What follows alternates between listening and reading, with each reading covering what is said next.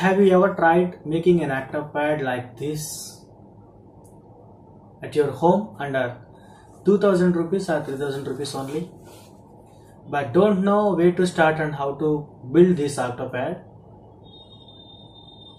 Come, let's learn how to make this Octapad in this video.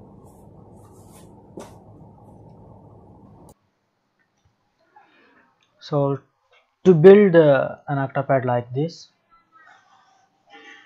we need to build some circuit to connect piezos to the Arduino board. So this is the circuit diagram. We need to build an Octapad. So actually this is the Octapad. So now I will show you some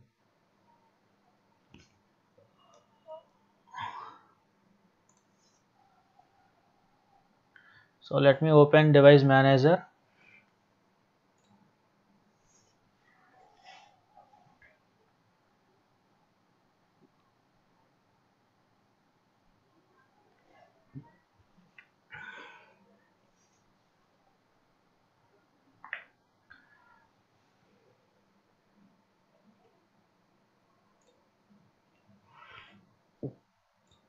So this is the device manager, and we need a flip tool from Atmel. So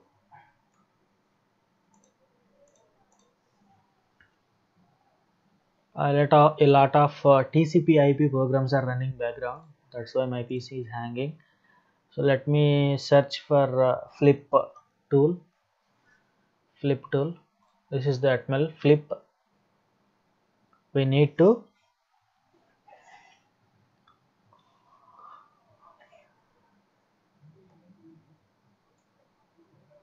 this is the flip tool.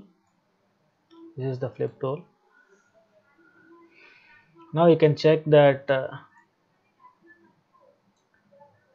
the device manager does not having any lib32 devices or MIDI devices. You can find that this PC does not connected any MIDI devices or any Intel devices. Now to make a connection, let me show you the inside of this pad. You can see that this is the piezo. And you can find two pins here. This is the reset and ground pins here. So we need to short these two pins. Okay. Let me connect with laptop. You can find here the port and connecting this.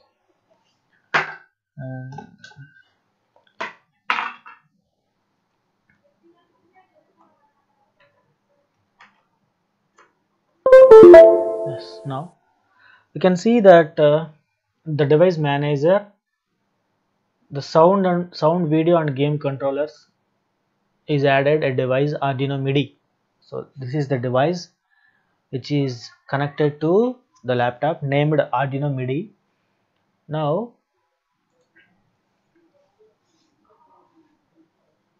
you can see that,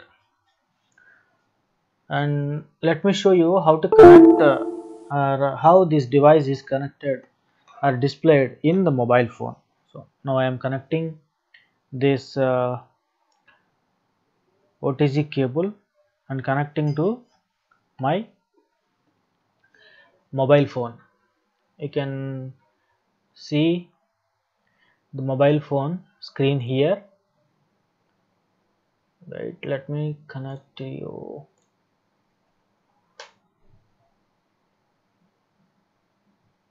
Yes, you can find my mobile phone here. I have connected. Let me open GStomper. You can see my display on. Just I'm opening GStomper. You can find that my name. Do you want to use the MIDI device Mad Labs Octapad by Anant with GStomper Studio? Just press OK. Okay. Now this device is connected with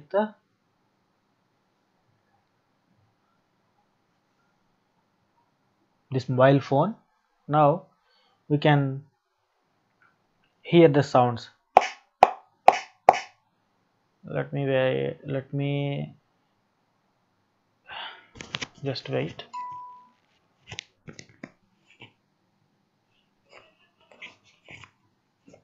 You can you can listen the sound.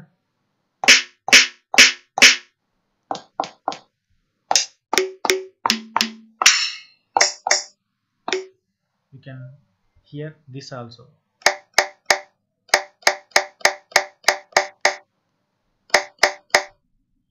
So I have a lot of patches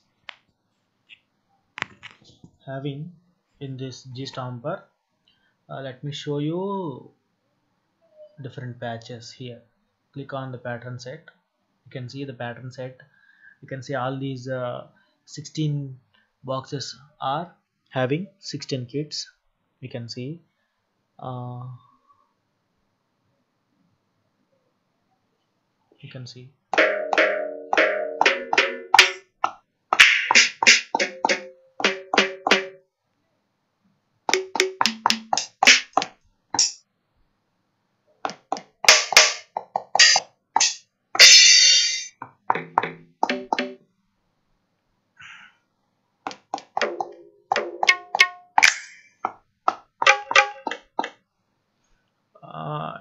for the next time, for the next video, I will connect a amplifier to provide best quality of audio.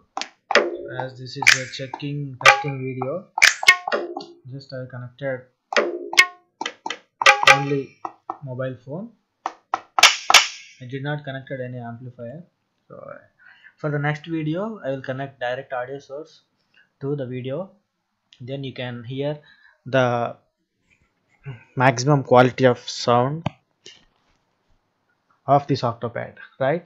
Hope you got the point. Now I am showing you how to program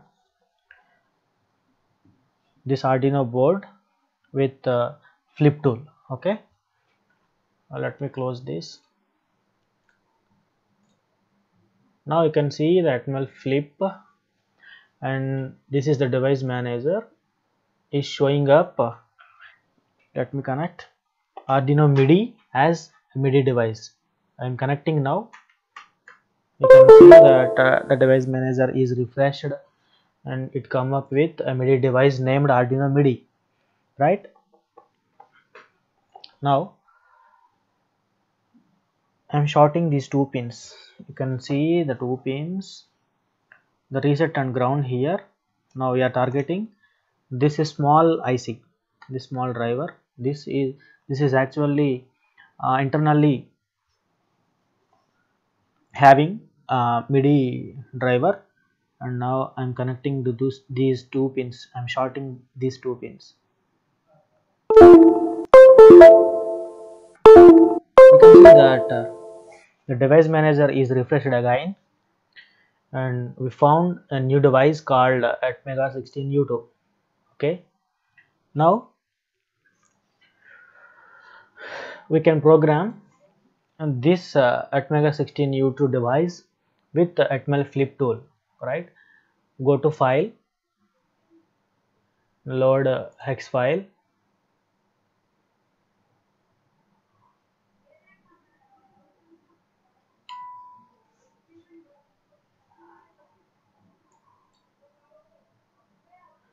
Here is the hex file Mad Labs Octapad. Click OK. Now click on this USB icon, click on USB, click on open. Now you can see that these two RX and TX LEDs are glowing, and we can hit run to flash the MIDI firmware into Atmega 16 U2. Just I click run. You can see that erase program verify are passed, and this is showing a message verify pass. Okay, now we need to disconnect this board and reconnect again. You can see that Atmega 16 U2 device has disappeared and showing up as Arduino MIDI under sound, video and game controllers. Uh, like this we can flash Atmega 16 U2 with the serial and MIDI firmwares to change the behavior of this pad, right? Hope you got the point. This video is all about how to upgrade the firmware of this Atmega 16 U2 device. You can see the connections of piezos with Arduino Mega. So this is the entire pad. You can see the back side. I have used some plywood board and PVC T-joint as a stand. So this is the overview of the pad, and I'm reconnecting. I'm closing this back. You can see that, right? So hope you got the point, friends. Still, if you have any doubts, please comment your doubts, and if you found this video is helpful, please like this video and share with your friends who are looking for making or building or trying to learn about building Octapad. Okay, so this is the video for all today. Okay, see you in the next video. Bye.